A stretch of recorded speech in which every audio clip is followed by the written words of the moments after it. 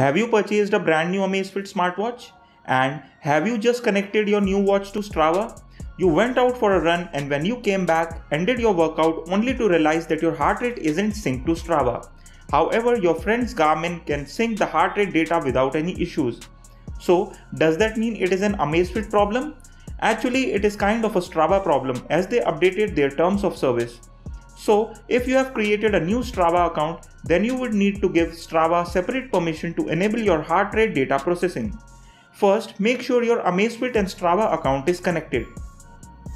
You can check my how to connect Strava to Amazfit watches video using the I button. Once your Zepp account is connected, open the Strava app. Tap on the settings icon in the corner, scroll and look for the data permission option. Tap on it. On the next screen, you will see health related data option. Tap on it. A pop-up will come asking you access for health related data. Select allow and tap on OK. You will get another pop-up confirming that you have granted Strava access to your heart rate data. Now you can close the app and next time you will go out for a run or any other activity, your heart rate data will get synced with the Strava. One thing to note here is that you won't get heart rate data of past workout activities. Only data for future activities would get synced to Strava. If for any reason you are still not able to get your heart rate data sync, leave the comment down below. I would try my best to help you with your issue. With that, it's time to say goodbye.